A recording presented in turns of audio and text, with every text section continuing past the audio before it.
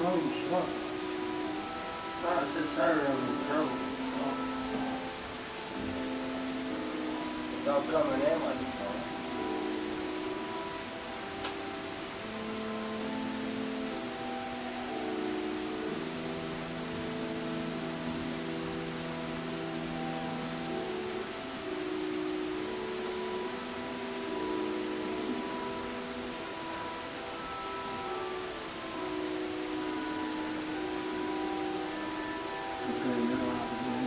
Alive? He's moving. Yeah, he's moving fast. And I see him moving on my iPad.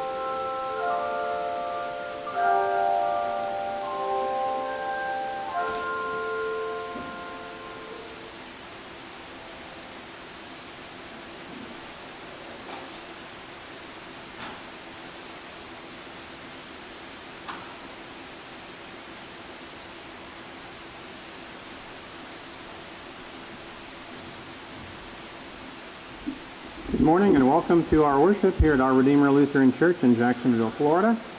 This is the day that the Lord hath made. Let us rejoice and be glad in it.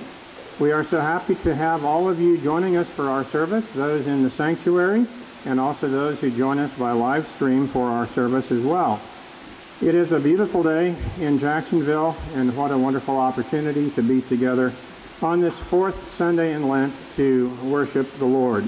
As we do so, we'll be turning to the Order of Matins, which is a service of morning praise, the service being found in your bulletin this morning.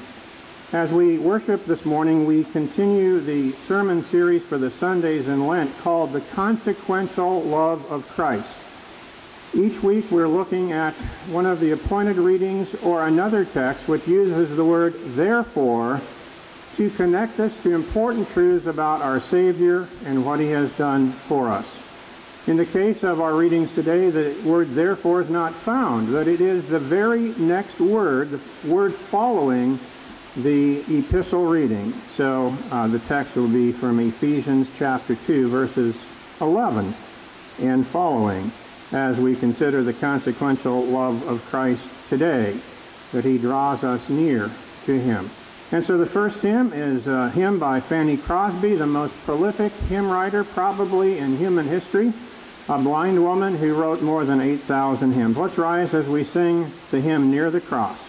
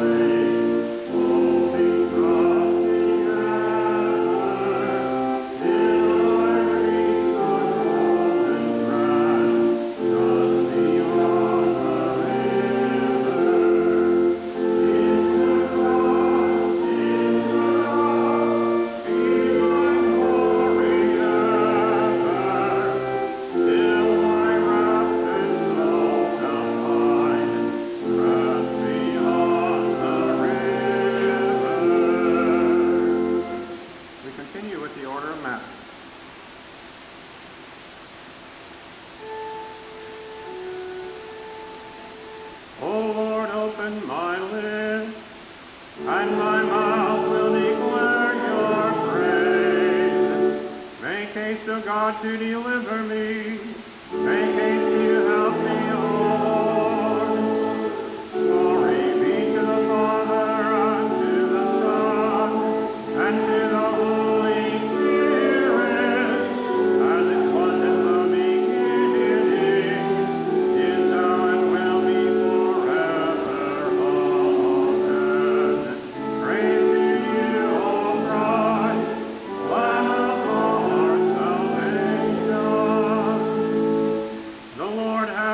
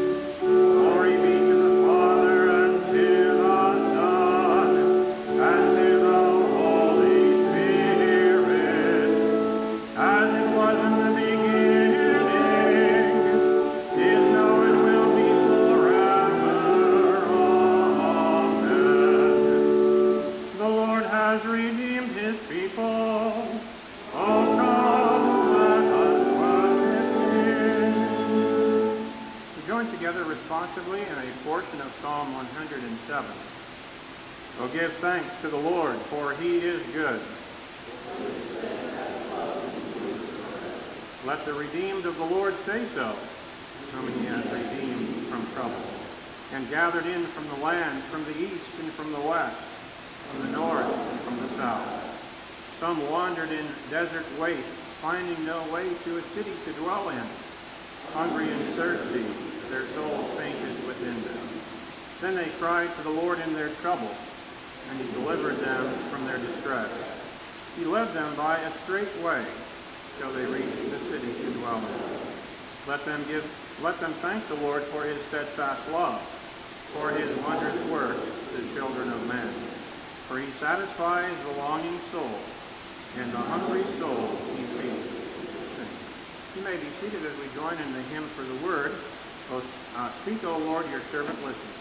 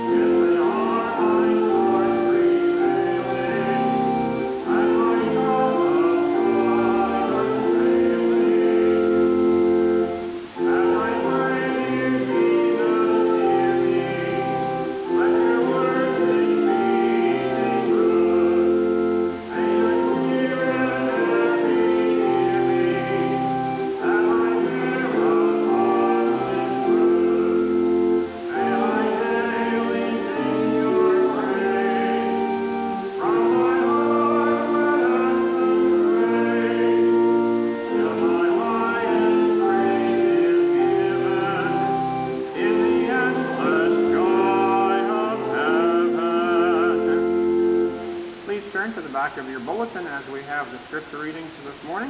We thank Bill Brown for being our lector. Please note that following the Old Testament lessons, there will be another hymn.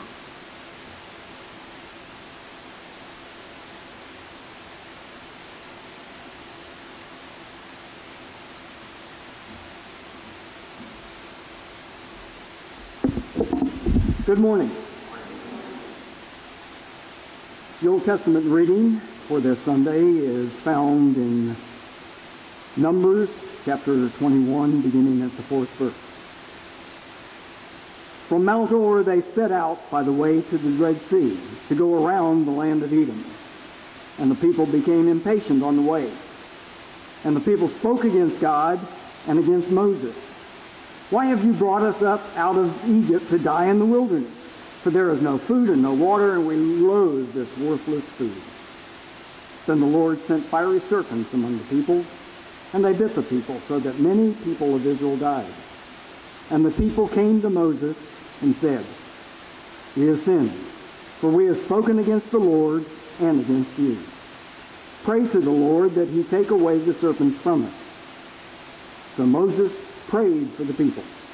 And the Lord said to Moses, "Make a fiery serpent and set it on a pole, and everyone who is bitten, when he sees it, shall live."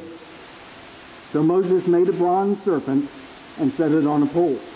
And if a serpent bit anyone, he would look at the bronze serpent and live. This is the word of the Lord. Thanks be to God. Please note that in most of the hymns this morning, you will find the word near. The theme of the message is brought near by the blood of Jesus. We join now in singing the hymn, "Precious Lord, Take My Hand."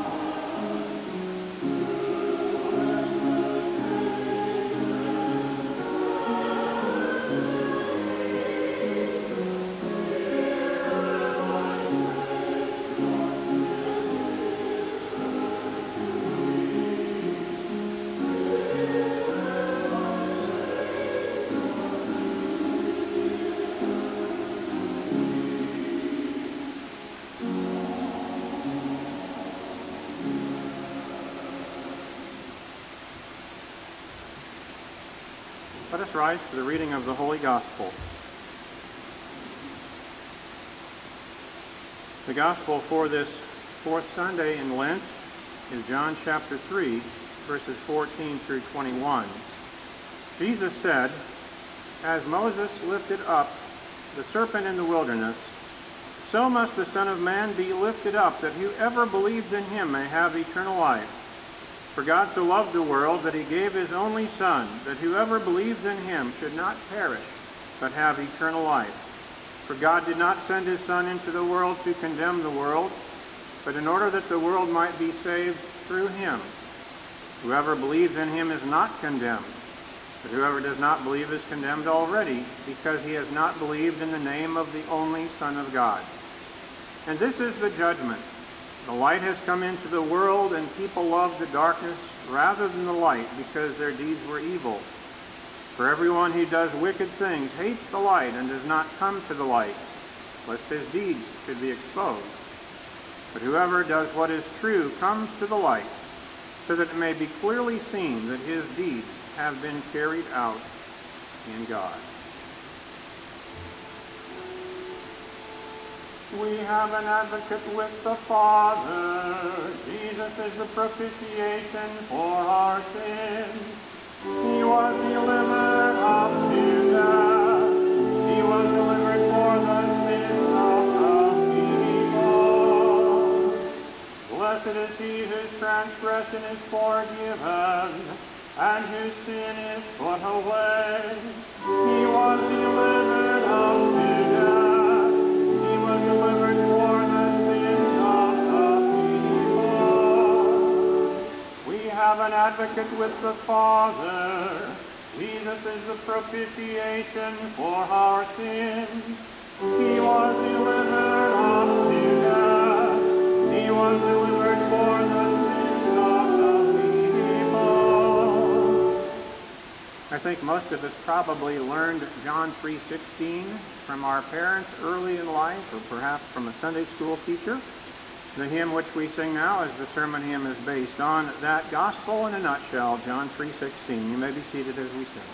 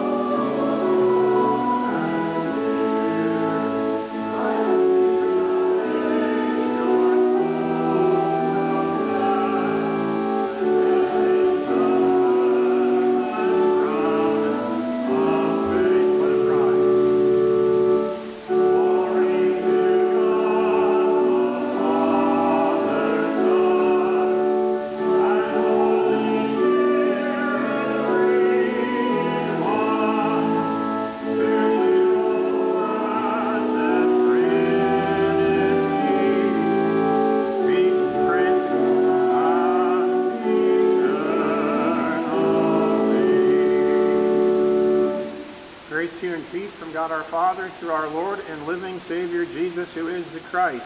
Amen. As we continue the series, The Consequential Love of Christ, we come to another verse which uses the word therefore. It is the verse following our text, and the text reads, For by grace you have been saved through faith, and that is not your own doing. It too is the gift of God, not because of works, lest any man should boast. For we are his workmanship, created in Christ Jesus for good works, which God prepared beforehand that we should walk in them. Therefore, and that text will be read during the message. Let us join in prayer as we consider together the theme, Brought Near by the Blood. Lord Jesus Christ, we thank you that even though we were by nature sinful and unclean, enemies of God, separated from him eternally, you willingly came into this world at your Father's sending to suffer and die on the cross, that our sins might be forgiven and that we might be brought near by that blood which you shed. Lord, you know there are many people who are still far from you. We have received this wonderful news that we are saved from sin and brought near by the blood of Christ and through his grace alone. O Lord, help us that we might go forth to tell others that they too might trust in Christ and be brought near to God. For we ask it in Jesus' name. Amen. You may be seated. Dear friends in Christ, have you seen any before and after pictures lately? You know what I'm talking about. A before and an after picture is you see something or someone, what they look like, what it looks like before renovation or before a makeover, a redo, and then you see the after picture which shows the amazing results. I think that before and after pictures probably were first made popular in magazines such as Better Homes and Gardens, which would show what a house looked like before all the expense and effort was put into renovating it, or a garden or something else connected to the home. Well, these days programs show the dramatic transformation that can take place after similar hard work. We see it on television or even in YouTube videos and the like, what the results can be after the renovation takes place. We also see on YouTube and on television what it looks like when people have had a facelift before and after, or even gotten a new hairdo. When I was growing up in Ellsworth, Iowa, my mother every Friday went to the beauty shop to get her hair washed. It was the only time all week she washed it. I still don't understand how she could stand that. She got it washed and set and cut or styled when needed. Well, one day, Friday, I was at home and I had forgotten what day it was, I guess. I asked my dad where Mom was, and he said, oh, she's down at the beauty shop getting recycled. So ever since then, Mom was recycled on Fridays, and the results were always very nice. I think we can all enjoy seeing the results of a makeover, whether to us personally, to our home, or to someone else. In today's epistle, St. Paul describes the before and after picture of life for those who have come to know Jesus Christ. He wants us to see the stark difference, the amazing change that takes place in the life of one who is baptized and trusts in Jesus as their Savior. A spiritual makeover accomplished by God's Spirit through the Word of the Gospel is something that every sinner needs to see and to receive. The words of St. Paul today then will encourage us to remember that BC, before Christ, first of all, you were separated from Christ and his church.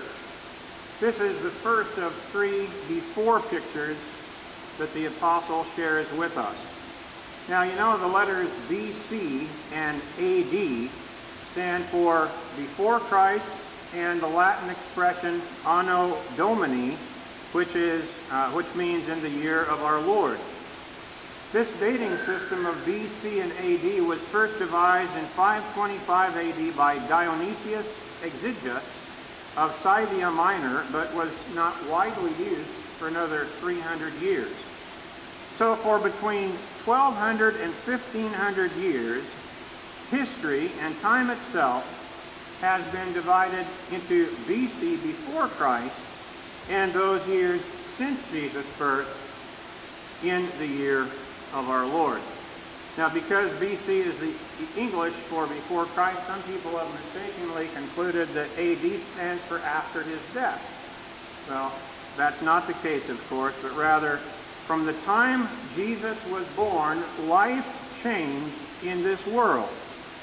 BC and AD. Well, as you know, in more recent years, some historians use a nomenclature which is less religious, more politically correct.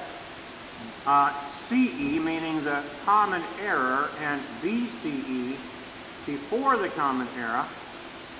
This change, I suppose, was made to mask the Christian basis for the historical dating system, and it's one that I don't appreciate, and I'm sure you don't either. Well, according to St. Paul, in our life BC, then we were first of all separated from Christ and his church. And what a sad picture this is. St. Paul, of all people, would certainly stand that Jesus Christ stands at the center of history. He's also the center of our lives. And so today I would have you remember your life BC, before Christ, if you're able to do so. Now, I'm sure that many of you cannot remember a time when you did not know the Lord. You were baptized as an infant or a young child. You've always gone to church first with your parents, and now, of course, on your own as an adult. You were baptized into the Christian faith, and you embraced this faith wholeheartedly, and you may not remember a time without him. Others of you today, however, may distinctly remember a time BC, a time when you did not know that the Lord Jesus is the one who died to forgive your sins, a time when you did not know that he has already written your name on a place in heaven, and he has written it in his blood. I believe that we all need to remember what life was without Christ and what it is now. And St. Paul's words help us to do so. We need to remember that at one time, you Gentiles in the flesh called the uncircumcision by what is called the circumcision, which is made in the flesh by hands. Remember that you were at that time separated from Christ, alienated from the commonwealth of Israel. And in these words, St. Paul, of course, is speaking to Gentile Christians of his generation, but he is also, as God's spokesman, speaking to the rest of us too. He tells of the condition of the Gentiles, all non-Jews, before Christ came. He's speaking of the great division that existed between Jewish people and the Gentiles. William Barclay comments that the Jew had a great contempt for the Gentiles. They said that the Gentiles were created to be fuel for the fires of hell, that God loved only Israel of all the nations, and that the Gentiles, the non-Jews, had no possibility to be saved.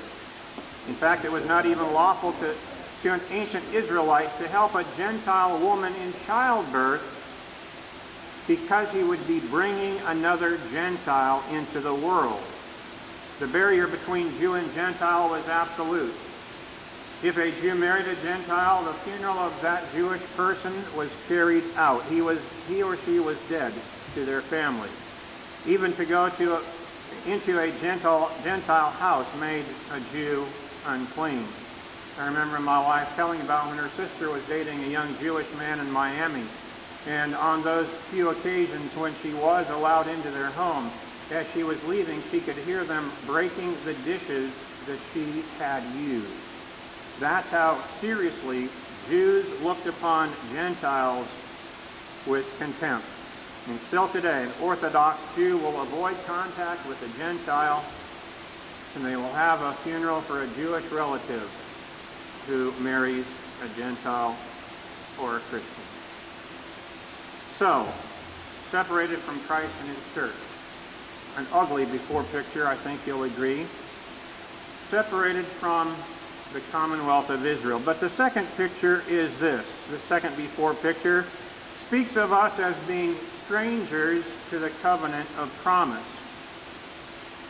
I think you'll agree that it's very sad and unfortunate to see the division which exists in our society today because of skin color, language, customs, or beliefs. In our world today, I think that we see division at a degree to which we perhaps have not encountered it, at least in recent memory.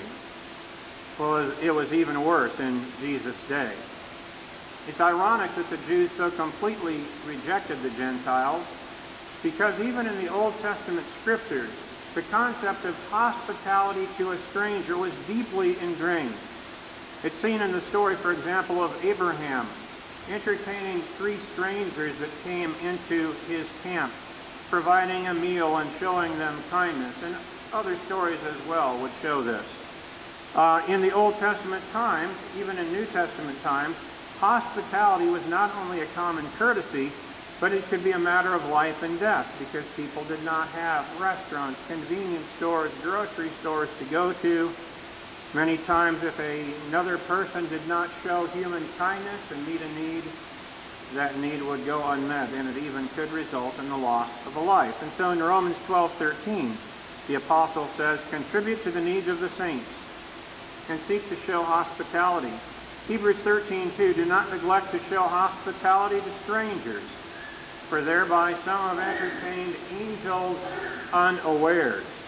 And such was the case with Abraham, because it's commonly believed that one of those strangers was the Lord in his pre-incarnate condition. The term, the angel of the Lord, is often used in the Old Testament to refer to the Christ appearing in Old Testament situations prior to the incarnation.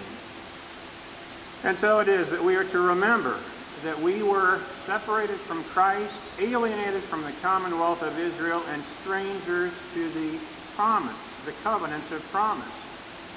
The Gentiles then did not know anything about God's covenant with Noah or the covenant made with Abraham, the covenant passed on through King David and all of his descendants, the covenant fulfilled in the coming of the Messiah, Jesus Christ. Jews of Jesus' day had no concern for the law. They felt no obligation whatsoever to tell people about the true God. We thank God for seeing to it that both the Old and the New Testament does in fact teach us about a God who has shown his love for the entire world. He does not want anyone to be a stranger to the covenant of promise. He does not want anyone to be separated from Christ and his church. Rather, he desires all to be saved and to come to the knowledge of the truth. A third before picture is this. Before Christ, we are spiritually hopeless and godless. St. Paul says, remember that you were at that time separated from Christ, alienated from the commonwealth of Israel, strangers to the covenants of promise, having no hope, and without God in this world. I believe that that latter phrase, without God and having no hope in this world, is probably one of the most depressing, the saddest descriptions for people in the Bible. It was true that the Gentile was without hope because he was without God, Barclay says. Israel had always had the radiant hope in God, which was clearly seen in the Old Testament.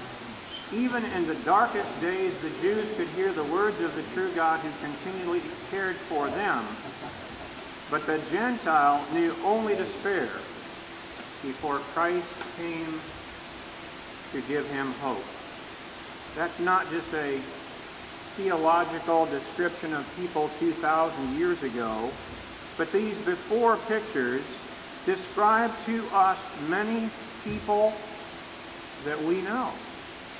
Are you content for those people to remain BC to be separated from Christ and his church eternally, to be strangers to the covenant promise, to be spiritually hopeless and godless? No! Unlike the Jews of the Old Testament, Jesus taught a picture of a God who loves all people so much that he sent his own Son into the world so that they might have life and salvation through him. You see, this before picture was the picture of each of us before Jesus Christ came into his life through the means of grace, the Word, and the sacraments. Remember that what you were before Christ, but most importantly, remember what you are now in Christ. Brought near by the blood of Christ is the first of three after pictures that St. Paul gives to us. What we once were, we are no longer by God's grace. Remember the word therefore. Therefore we are saved by grace through faith in Christ, not because of our works. And so in the verses immediately following our text, that's when St. Paul speaks that word therefore to describe the before and the after picture, that all of us might trust in Christ and share him with others. And as Paul continues to say, now, in Christ, you who once were far off have been brought near by the blood of Christ. Therefore, remember what you were, but remember what you are. Once separated, now you are brought near by the blood of Christ. And that's not just someone's opinion. Rather, it's the inspired Word of God that promises to us that this is our new situation. It's our new condition. These words assure us that we've received a divine makeover. Now in Christ you are brought near by the blood that Jesus shed on the cross for you when he died on Calvary.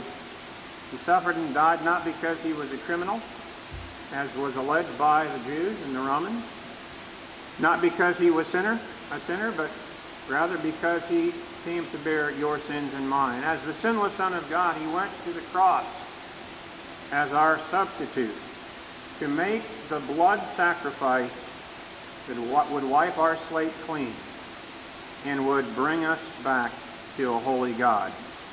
An old hymn asks, what can wash away my sin?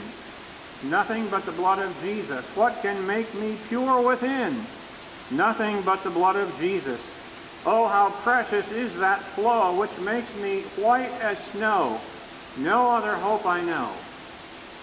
Nothing but the blood of Jesus. St. Paul continues his description of the spiritual renovation that has been accomplished in our lives by Christ and his gracious work. He is the one who brings us near, those who were once separated, aliens and strangers to the covenant of promise, brings us near to him, makes us members of his family, and assures us that the way is prepared, that we can spend eternity also at the very throne of God. Our Heavenly Father is like the father in the story of the prodigal son, not only searching the horizon and looking longingly for his son to return. Remember the father in that story, his heart went out to his son and runs to him even before the boy has been able to give his well-rehearsed speech at confessing his sin and asking to be taken on as a hired servant. So also God our Father, his heart went out to us as he gave us his Son that we might be saved.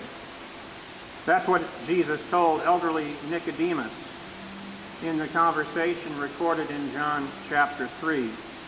It's the message that changed the man's life. Say it with me.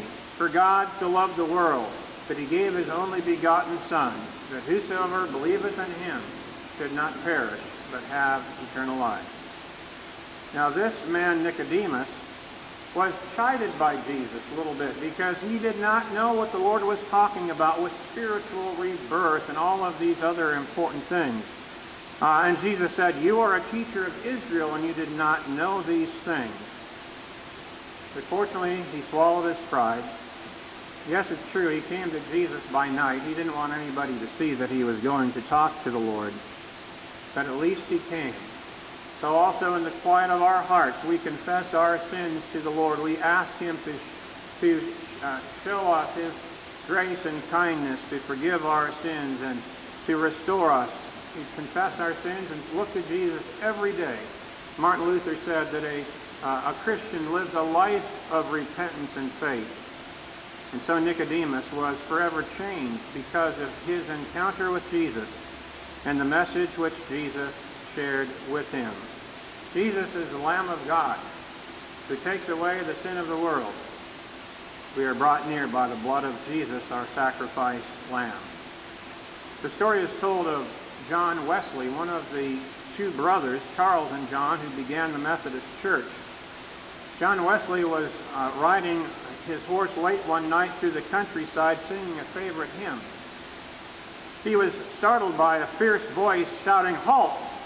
and a firm hand that seized the horse's bridle. Then the man said, "Your money or your life?" Wesley emptied his pockets obediently of the few coins that he had, and he invited the robber to examine his saddlebags, which were simply filled with books. Disappointed at the result, the robber was turning away when the evangelist cried out, "Stop! I have something more to give you." Then Wesley said, "My friend, you may live to regret this sort of life in which you are engaged. If you ever do, I want you to remember this. The blood of Jesus Christ, God's Son, cleanses us from all sin." The robber hurried quietly away, and Wesley went on his way too, praying for the man who had accosted him. Years later, at the close of a Sunday evening service with the people streaming from the large church building, many people lingered around the doors hoping to shake hands with John Wesley. A stranger stepped forward and begged to speak with him. Wesley was surprised to find before him the man who many years earlier had robbed him on the way.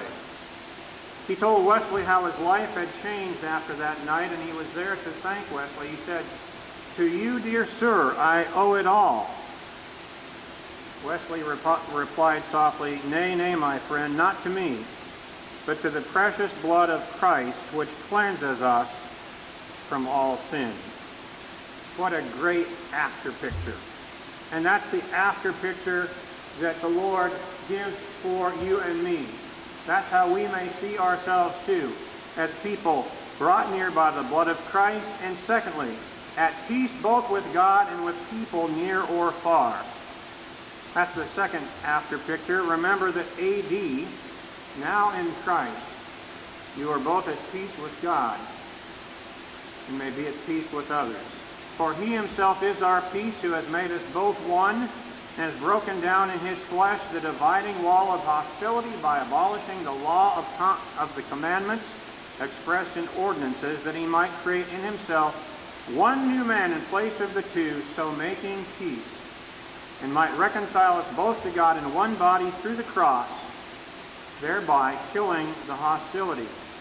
And he came and preached peace to you who were far off, and peace to those who were near. For through him we both have access in one Spirit to the Father. The God who brought us near to himself, reconciling the world to his Son, is also the God who has brought us back to himself, that we might be at peace with God.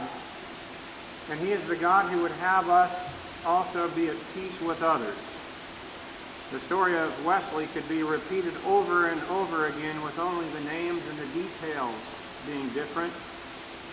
The division which we see between people in the world today is simply proof that they need the Lord. So we may come together at the cross. Finally, remember that AD, now in Christ, you are also blessed to be fellow citizens with the saints. 3 before pictures, 3 after pictures, brought near by the blood, both at peace with God and with others, and blessed to be fellow citizens with the saints. And so Paul concludes, "See then, you are no longer strangers and aliens, but you are fellow citizens with the saints, and members of the household of God, built on the foundation of the apostles and prophets, Christ Jesus himself being the cornerstone, in whom the whole structure, being joined together, grows into a holy temple in the Lord. In him you also are being built together into a dwelling place for God by the Spirit.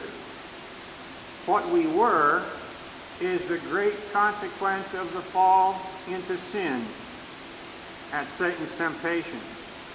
What we are is the greater consequence, the therefore, of God's saving grace in Jesus alone.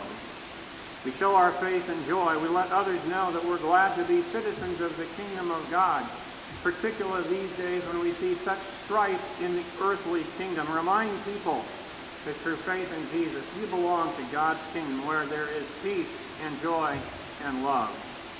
We celebrate being a saint, a forgiven sinner, every time we come together for worship or sing a hymn or speak a word of love and forgiveness to another person.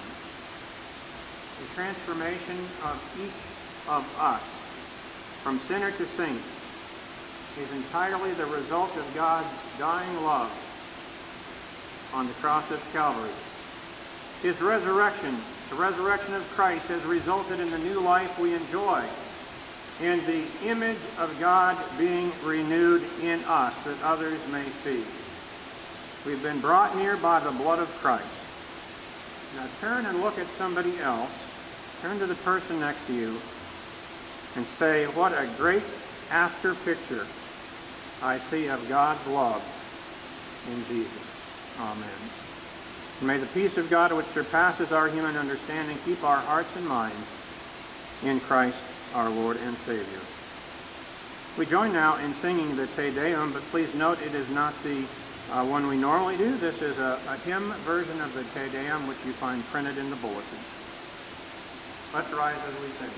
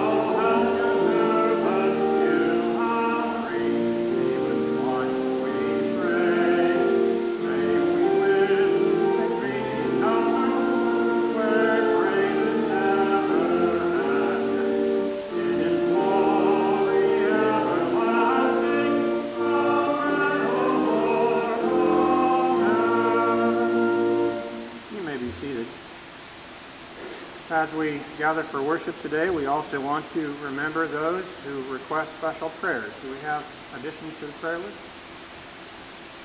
Seeing none, I call your attention to the prayers in the bulletin this morning. We have a lengthy list of people who need the Lord's blessing and help. We thank the Lord for his blessing for Robin Parris, who's been recovering from her surgery. Continued prayers for other members as listed. And we would pray for the family of George. Okay, thank you. For the family of George Besant. George Besant is the father of our member Monica Besant. George passed away this week. We would pray for God's continued care and blessing for the entire family. Continued prayers also requested for Joan Goosen, Karen Rivera's mother, and others as they are listed here in the bulletin. We know that the Lord says, "Call upon me in the day of trouble. I will answer you, and you will glorify me." And so we bring all of our requests to him. We want to call your attention to the fact that next Sunday morning there will be a potluck luncheon following the service. So please bring your favorite foods to share. Please note that the elders meeting will not be held today. Also note the Easter lily slips in your bulletin so that we can start getting these filled out to order the Easter lilies. And then the loose insert in your bulletin mentions this coming Wednesday. Please join us for the supper at 6 o'clock for St. Patrick's Day. Wear some green and bring something appropriate to the occasion. With our Lenten midweek service at 7 p.m., Pastor Roberts will be bringing the message and I'll be doing the liturgy. And then 2 weeks, actually a week from this coming Wednesday, on the 24th of March, I really want to have a lot of people here, including folks that typically do not come to our Wednesday services, because we're going to have a dinner in honor of Pastor Roberts as he becomes our part-time assistant pastor for outreach. His commissioning will be that night, and his installation at Holy Cross Lutheran Church as their full-time pastor will be on Pentecost Sunday. I believe it's the last Sunday of May. He was installed as our colloquy vicar on Pentecost 2019. He concluded his vicarage on Pentecost 2020. The first day we came back inside to worship following our 2 months outside because of COVID-19. And he will be installed as their pastor on Pentecost 2021. So please plan now to come to those events, and especially to his commissioning here on the 24th. And note the other announcements that are in the bulletin. In the prayer list, we would also remember Greg McLean, who is hospitalized because of COVID, a close friend of Gus and Elaine Gustafson. Dan is still fighting, or has he passed? Okay, so that's what I thought. So he has gone to be with the Lord, but we would pray for his family as they are mourning the death of Dan Raspa, who, after a valiant struggle of over a month with COVID-19, has gone to be with Christ. We would also have continued prayers for Sherry Smith, for the Lord's blessing and help, and the others in the bulletin. Reading to the bottom of the list, I see that there is also something that Terry Brown and Claudia Witcher would like to come forward to present. And this is a surprise to me, so I don't know anything what it's about.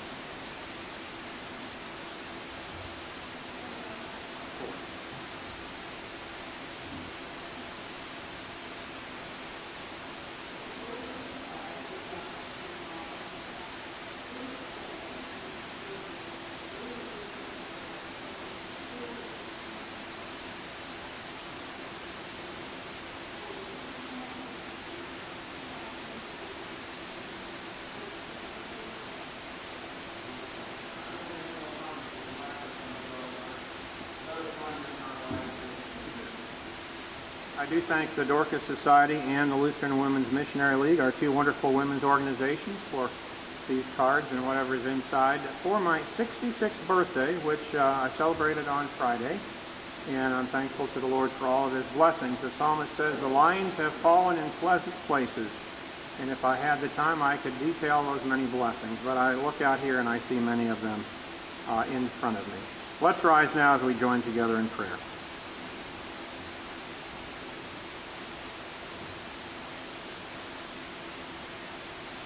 Lord God, Heavenly Father, we thank and praise you for your goodness and loving kindness, whereby you sent your Son, Jesus Christ, into this world to seek and to save the lost. Before his coming, the world was without hope, without God, and not knowing the way to eternal life in heaven. We thank you that as foretold by the prophets of the Old Testament and confirmed by the evangelists of the New Testament, Jesus Christ, born in Bethlehem, is your Son, our Savior, the chosen one, the Messiah. To us, O Lord, we still see all of time as being divided by his birth.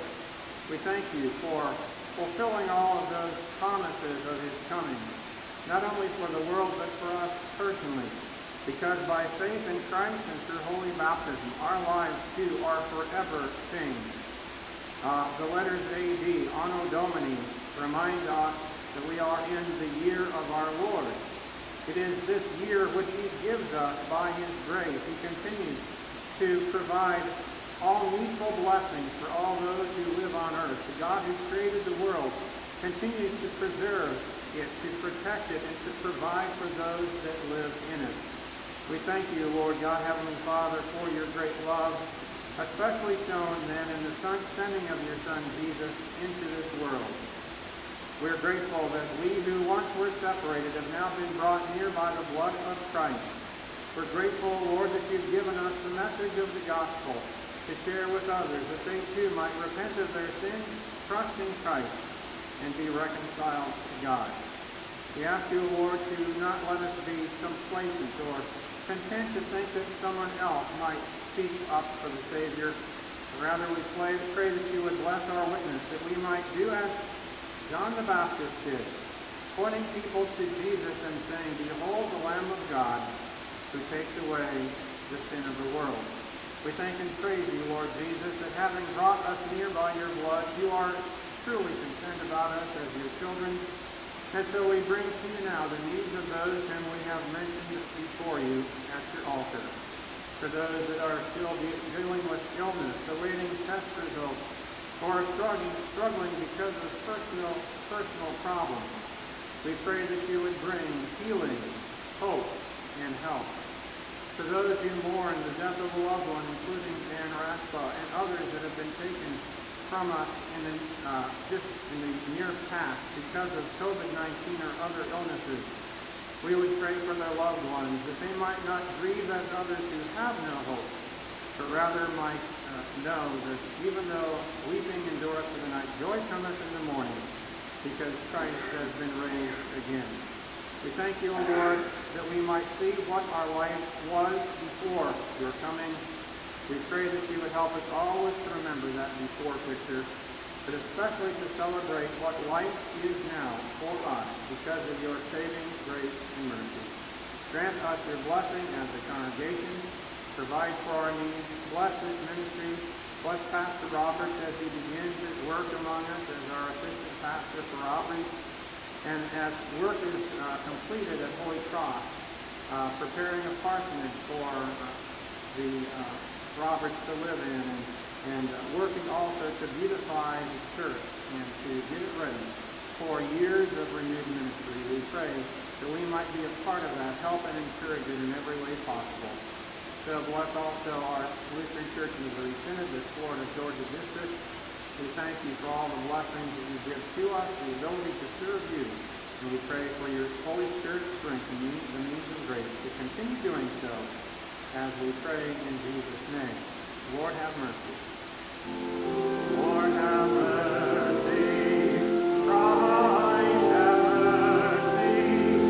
Lord, have mercy. Our Father, who art in heaven, hallowed be thy name. Thy kingdom come, thy will be done, on earth as it is in heaven. Give us this day our daily bread, and forgive us our trespasses, as we forgive those who trespass against us. And lead us not into temptation, but deliver us from evil. For thine is the kingdom, and the power, and the glory, forever and ever. Amen. O Lord, hear my prayer, and let my cry come to you. Almighty God, our Heavenly Father, your mercies are new every morning. And though we deserve only punishment, you receive us as your children and provide for all our needs of body and soul. Grant that we may heartily acknowledge your merciful goodness, give thanks for all your benefits, and serve you in willing obedience. Through Jesus Christ, your Son, our Lord, who lives and reigns with you and the Holy Spirit, one God now and forever. Amen. O Lord, our Heavenly Father, Almighty and everlasting God, you have safely brought us to the beginning of this day. Defend us in the same with your mighty power, and grant that this day we fall into no sin, neither run into any kind of danger, but that all our doings, being ordered by your governance, may be righteous in your sight, through Jesus Christ, your Son, our Lord, who lives and reigns with you and the Holy Spirit, one God, now and forever. Amen.